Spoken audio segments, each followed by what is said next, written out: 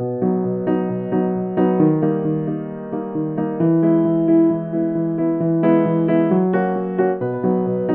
people think that the way to show the love of Jesus Christ is by maybe wearing a lapel pin, or maybe put a bumper sticker on your car that says honk if you love Jesus, or something of that nature. And I'm not saying you can't do that, but Jesus said, by this shall all men know that ye are my disciples, if ye have love one to another.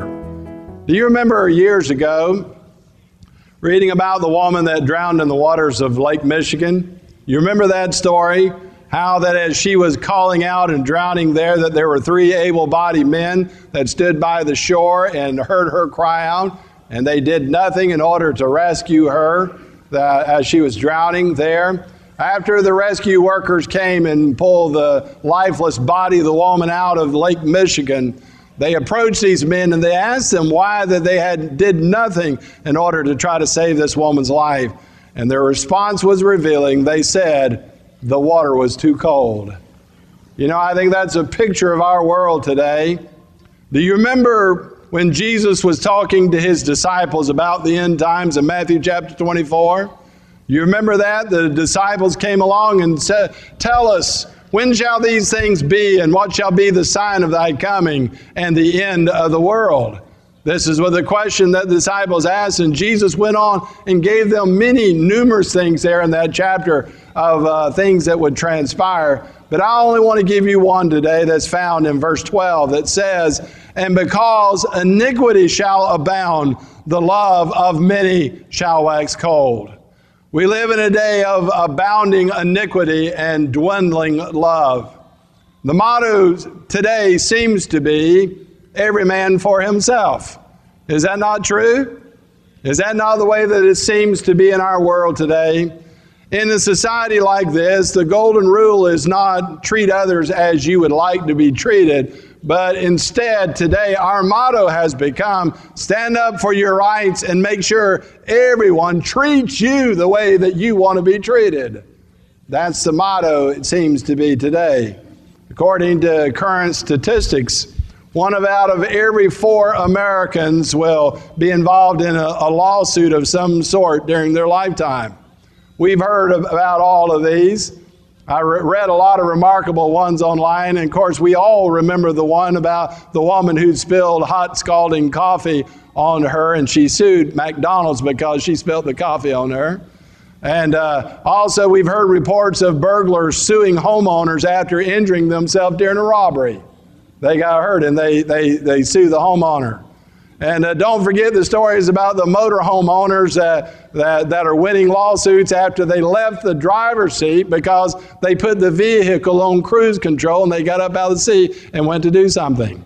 Now, most of you laugh those stories off as urban legends made to show you the absurdity of such frivolous claims. But I'll tell you, you might be surprised about how many of those are true. And I know some of them are. Of what we're dealing with today. But the truth of the matter is, what I'm trying to say to you is that we live in a sick world, and our world is in desperate need of love. You see, there's all kind of dating services and secret escorts and personal classified and bars and clubs and all kinds of social organizations.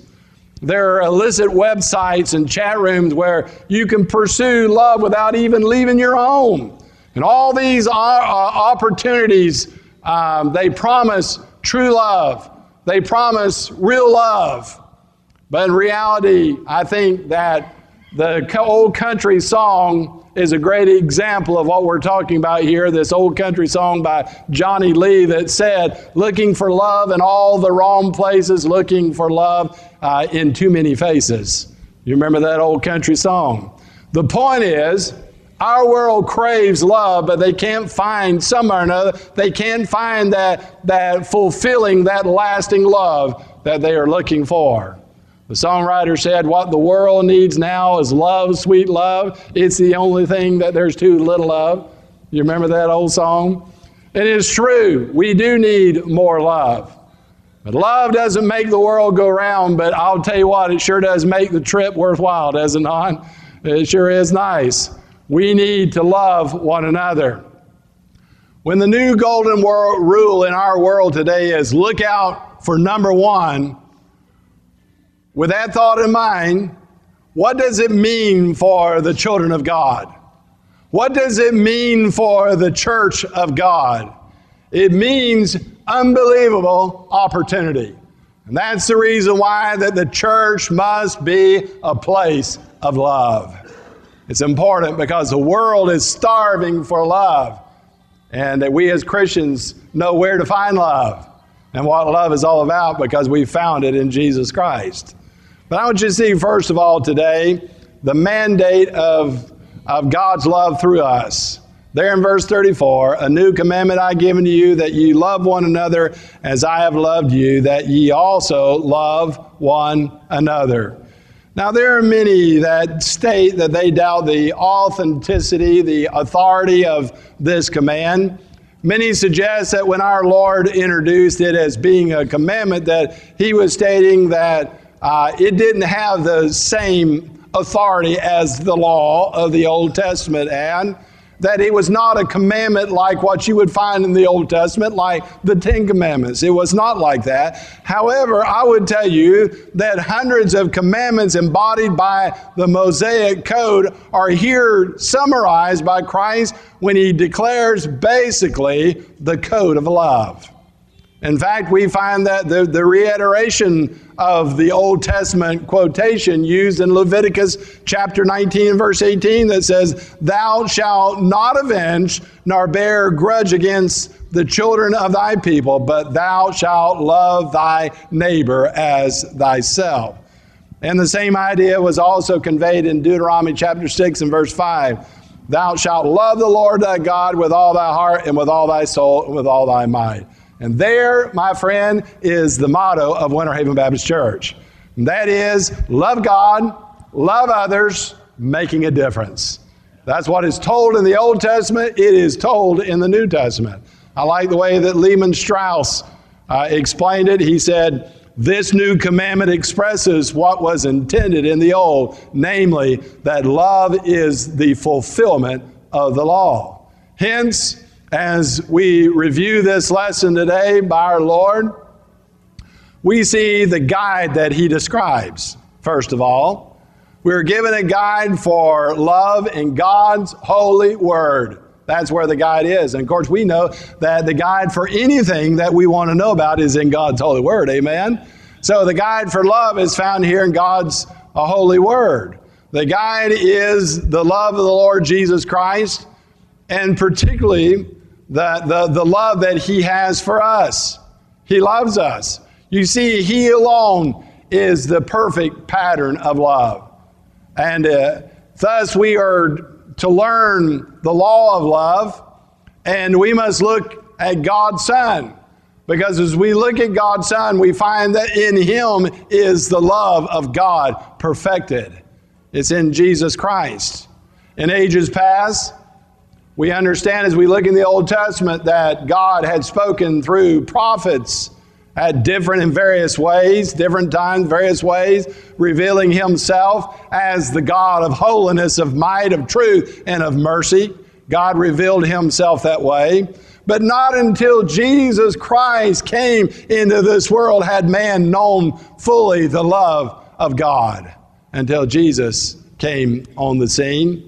In fact, the heart of the Father was never really truly revealed, fully revealed in his infinite love until his only begotten Son, full of grace and truth, left heaven and dwelt among men.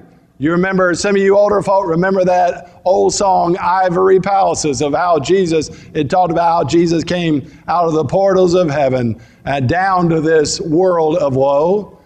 And so I think of, you think about the many instances and incidents which reveal the love of the Lord Jesus Christ.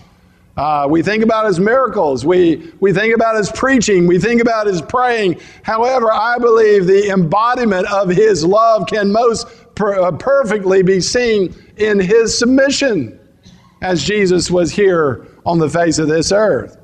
For our eternal love could draw the eternal one from the eternal palace down here to a world of woe. The riches of heaven and earth were his, and yet he became clothed in humility. He was a friend of sinners. That's what Jesus Christ did. He was born in a borrowed manger. He traveled on a borrowed boat. He rode a borrowed beast. He worshiped in a borrowed room, and he was buried in a borrowed tomb. My friend, such submission could only be prompted by self-sacrificing love. And thus, he is our pattern. Jesus Christ is our example. He is our role model, the guide that he describes in himself. But I want you to see the goal that he demands. Jesus tells us that he loves us, and if he loves us, which he does, then that he tells us that we are to love one another. You see, love is one of the grandest themes in all of the Holy Scriptures. However, more wonderful still is the far-reaching effect upon the human race. Does not love have great effect on this human race? Only eternity will reveal the countless numbers of lives that have been won to Jesus Christ. Their lives have been changed because of the love of Jesus Christ that is in the heart of his people. People of the church. People in the church is to be a place of love. And if it is a place of love, then people will see that love. And many have been changed as a result of that. I think about pagan powers and diabolical leaders, the satanic systems that have been smitten wherever the love of Christ has been preached and has been lived. When every other effort has failed, everything that has been tried, love will be the thing that will break through and will triumph. The fact of the matter is that the law of God never brought anyone to Christ. Did you know that? I've been reading through the book of Galatians, and you're reminded of that fact once again, my friend, that the law of God has never brought anyone to Christ. It is the law that separates us and distances us and condemns us from a holy and righteous and a true God. However, I submit to you today that it is the love of God that brings men to Christ. Of course, it's a law that points out and helps us to see where we are as sinners and that we need Jesus Christ. But it is the love of God that brings us to him. Jesus sacrificed. He submitted. He suffered. He took upon him our sin debt, my friend, and he paid the ransom in full. That's what our precious Savior did. And thus, just as he loved us, he commands us that we're to love one another. We are to love people unconditionally, undeservedly. They may be undeserved in our love for them, but we're to do it anyhow, unhesitantly. You see, this love is not based upon reciprocation, or it's not based upon response. It's not based upon reward. You know, it's not based in either of those. This love finds its root in our Redeemer who loved us and gave himself for us. And my friend, that is the guide that he describes, and that is the goal that he demands. And so this is a lesson to be reviewed. Second of all, today we see the measurement of God's love in us. By this shall all men, verse 35, know that ye are my disciples if ye have love one to another. Here we find the second element of the law, that is to never be broken. There, not only is there a lesson to be reviewed, but there is also Lord to be revered. And so we recognize him as Lord. That's important. By this shall all men know that ye are my disciples. So when we learn to love as he loves, then he will be known as Lord. When we can have that type of spirit within us, he will be known as Lord. When we have love for others, Jesus is depicted, he is demonstrated, he is displayed as Lord. When we have love for others. A lot of people want to do all these things out there to show their love for Christ, but the truth of the matter is, Jesus said, we'll love people. We'll love others out there. John was so bold when he said in 1 John 4:20, if a man say, I love God and hateth his brother, he is a liar. For he that loveth not his brother whom he has seen, how can he love God whom he hath not seen? And this commandment have we from him, that he who loves God love his brother also. What a commandment that we're given here. The fact of the matter is, when we love as he loves, then he will be known as the Lord. People in our community will understand that he truly is Lord. But I want you to not only see that we recognize him as Lord, we reveal him as Lord. What is spoken of here in verse 34 and 35 is an action. It is an action not based upon a reaction. It is something that is given because he has given it to us. And thus, when we follow the lesson and we love as he loves, as we've been commanded in the scripture to do, hear me when I tell you that he will not only be known as Lord, he will be shown as Lord. It is here that our true identity in Christ is manifested. If we love the brethren. If you want to know whether a person is truly a Christian that has the love of God in his heart, well, here's where it's manifested here. It is here upon which our badge and our banner of true Christianity rests. It is here that we testify that we belong to him, that when we truly love one another. I believe Matthew Henry was right when he said, how lovely a thing would Christianity appear to the world if those who profess it were more actuated and animated by this divine principle and paid a due regard to a command on which its blessed author laid a chief stress. What am I trying to say to you today? It is this love that our Master demands from us. It is this love that our Lord requires of us. It is this love that our King expects from us. It has to be shown. We show the world that we love them, and then we show Jesus Christ. Jesus Christ will be seen. I heard the story, really kind of sad story, surprising story of two social workers that were walking through a rough part of town one night, and they heard moans and groans and cries coming from an alley. As they found their way down the alley there, they found a semi-conscious man there. This man was crying out, help me, and he's very weak as he's crying out, help me, I've been mugged and viciously beaten. And as these two social workers saw this man that had been beaten and crying out for help, they quickly walked out of the alley there. And one turned to the other and said, you know, the person that did that really could use some help. That was a statement that they made. This is a world full of hurting people. And the way that we're going to see the love of Jesus, the way that they're going to see it, is by seeing your love for them. That's the way they're going to see the love of Jesus. It's just how much you love this world.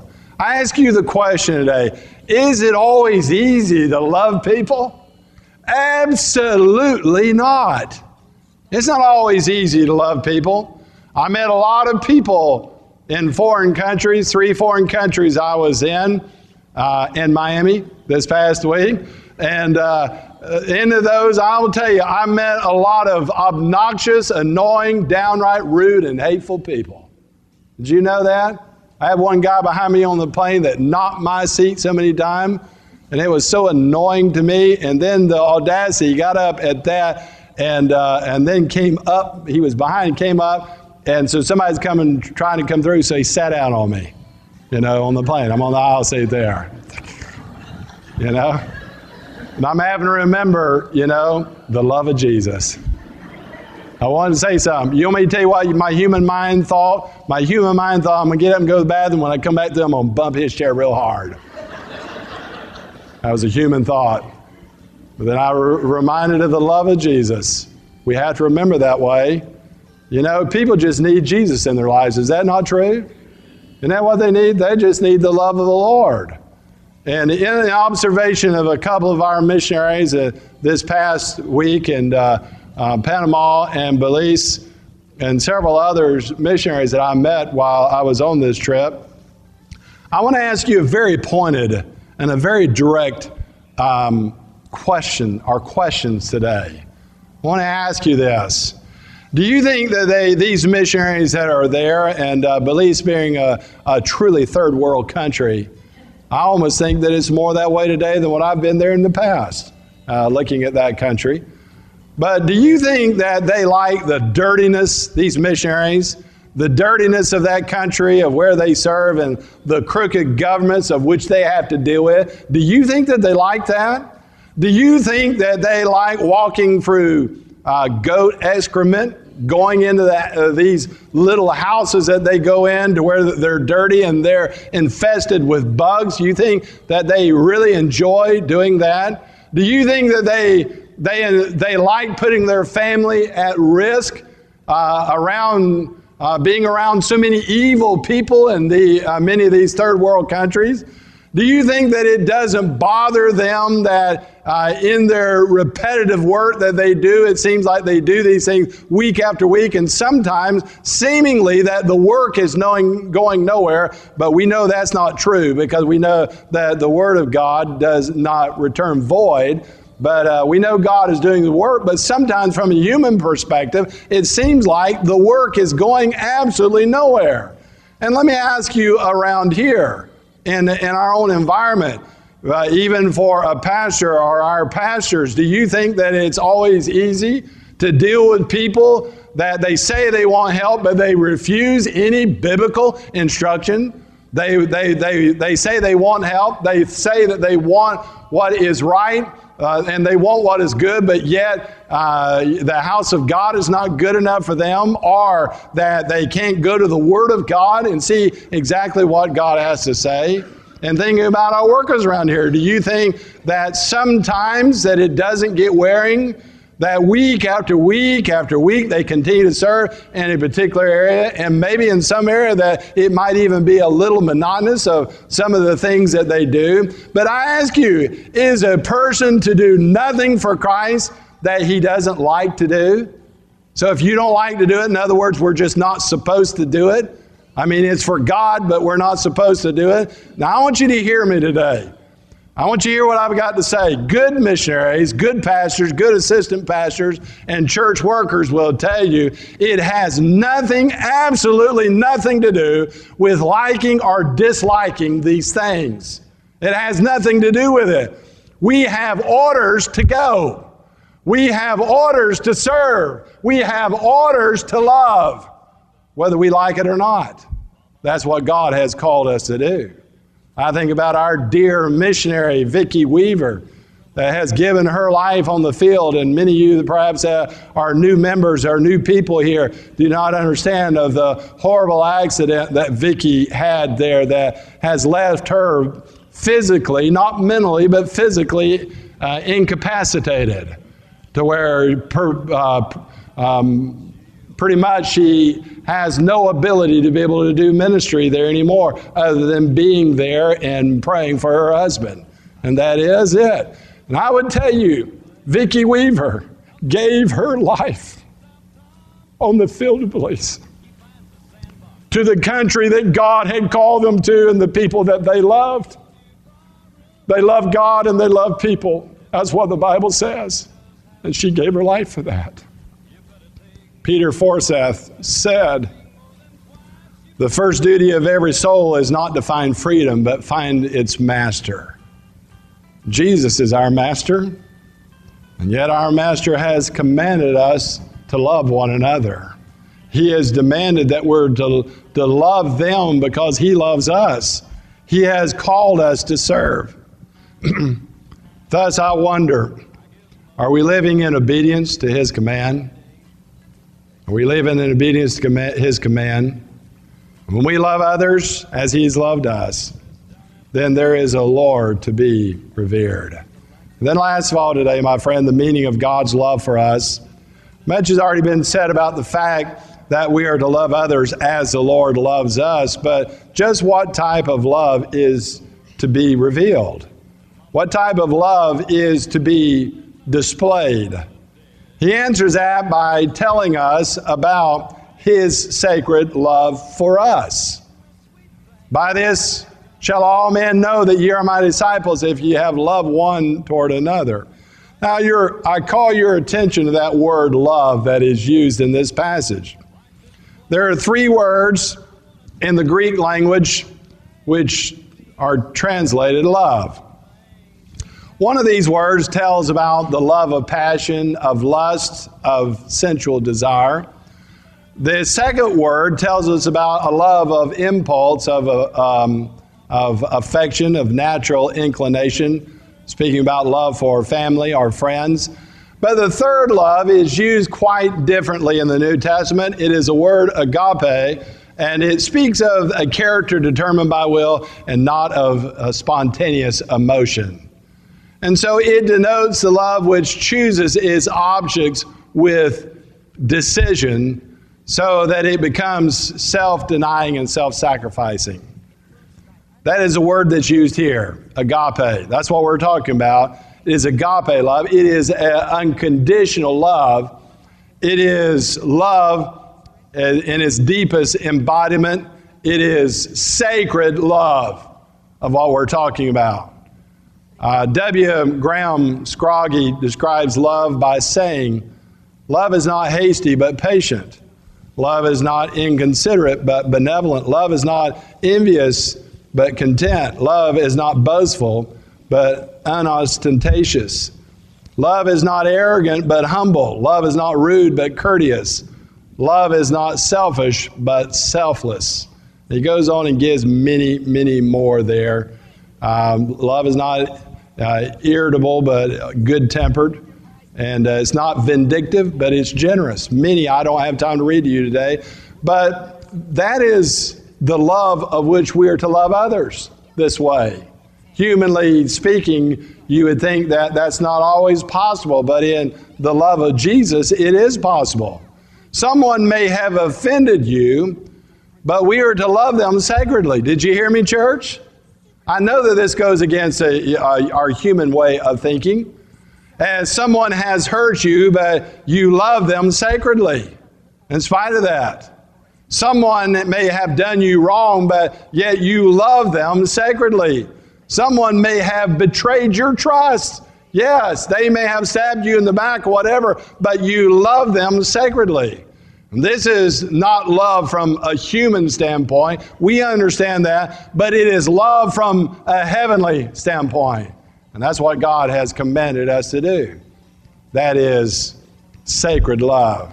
Then we see His shared love for others. By this shall all men know that ye are my disciples, if ye have love one to another. I often hear people say, I fell in love with him, or fell in love with her.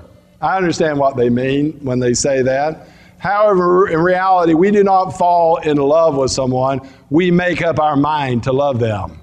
That's what we do. We make up our mind to love them. Any biblical counselors will go through and talk with you about this. The critical point to understand about agape is that you did not fall in love, or agape, then there's no such thing as falling out of love. Oftentimes people come into counseling and talk about, well, I don't love them anymore, or I fell out of love with them. Agape is not something that hits you and that you just cannot help it, and then all of a sudden it disappears the same way, and you can't help that. Some people take that attitude and they make that statement today, but agape is a choice that is independent from any other circumstance or condition in life. Did you hear what I'm saying? It is a choice that is based not upon emotion, but upon the will. It is a choice. Jesus Christ, in effect, hear me now, this is an important point. In effect, He said, by this shall all the world know that ye are my disciples, because you have chosen to love one another. You've made that choice. It is a choice of will that you're going to love these different ones. We love the one who is hard to love.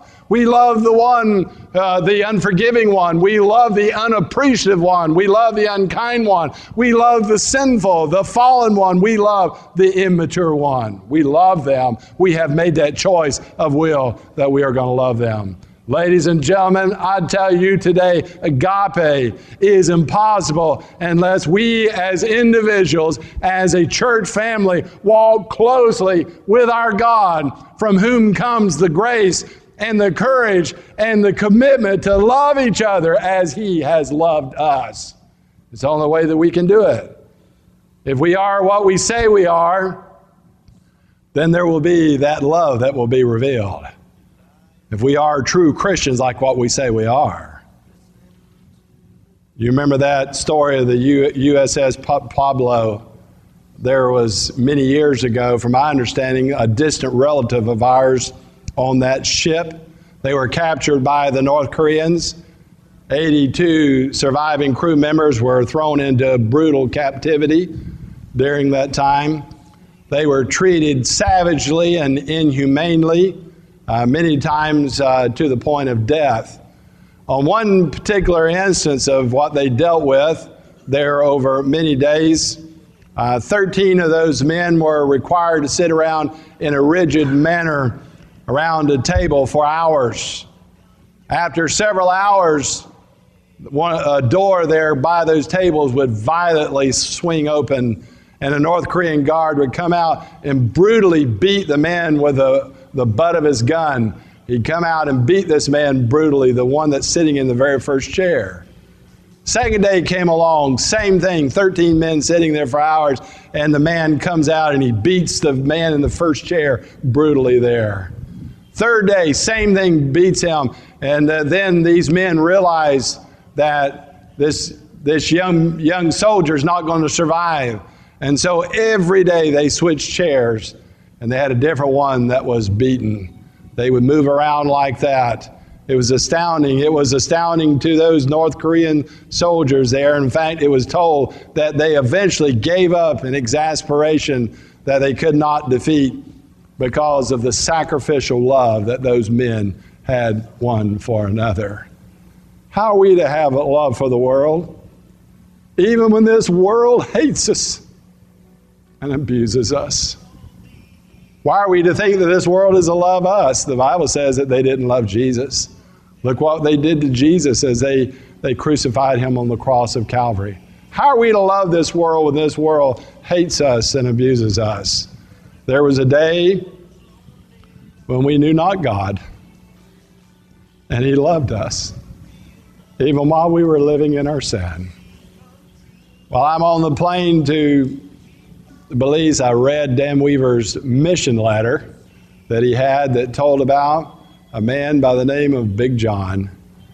And Big John, what had happened there, and of course I got to see Big John while I was there, but Big John had grown up. You understand that this is a valley of peace. It's a jungle village. 30 minutes out, you drive out on a rough road out there. I rented a car to drive out there, which really was kind of somewhat of a dangerous thing to do.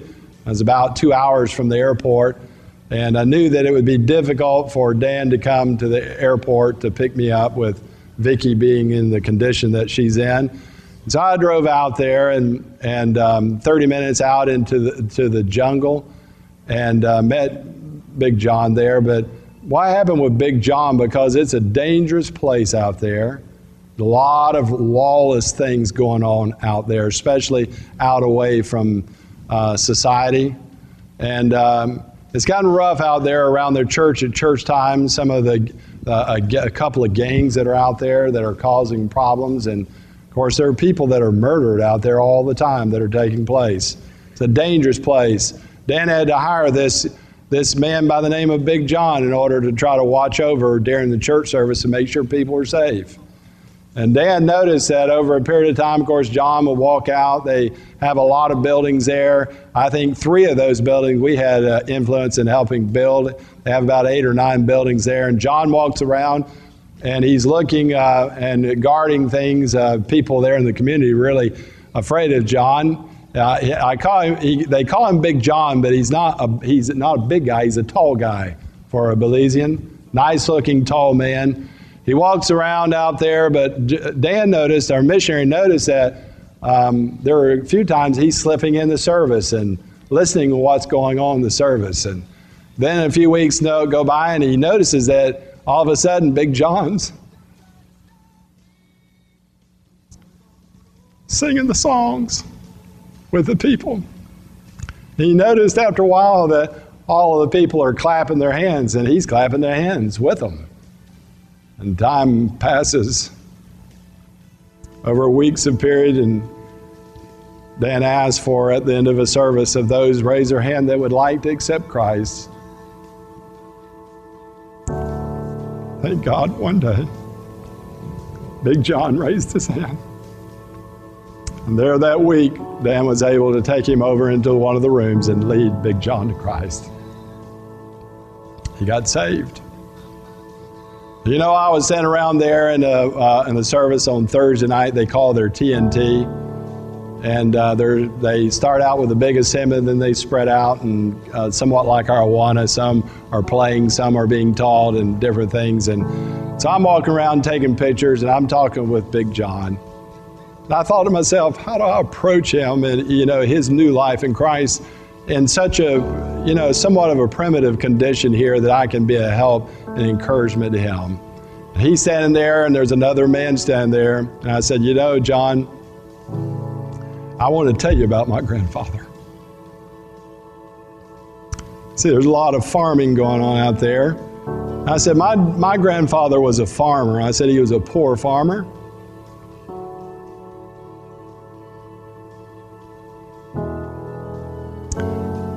He didn't have enough money for seed to plant. Things were hard. They were poor. And while the children were working on the farm, he took a job driving a logging truck. And one day while he was driving that truck, there was a man on the side of the road that was hitching a ride. My grandfather picked him up. I'm telling John this story. And I said, he picked him up, and that man began telling my grandfather about Jesus Christ.